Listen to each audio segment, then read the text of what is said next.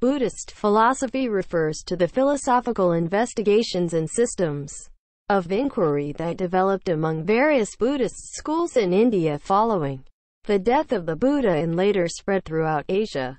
Buddhism's main concern has always been freedom from dukkha, unease, and the path to that ultimate freedom consists in ethical action, karma, meditation and indirect insight, prajña, into the nature of things as they truly are.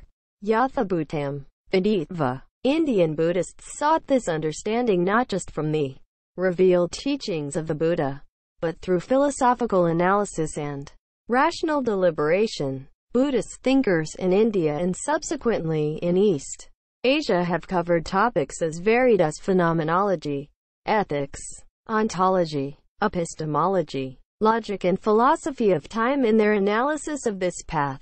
Early Buddhism was based on empirical evidence gained by the sense organs, ayatana, and the Buddha seems to have retained a skeptical distance from certain metaphysical questions, refusing to answer them because they were not conducive to liberation but led instead to further speculation.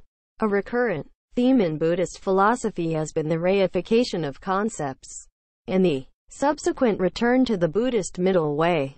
Particular points of Buddhist philosophy have often been the subject of disputes between different schools of Buddhism.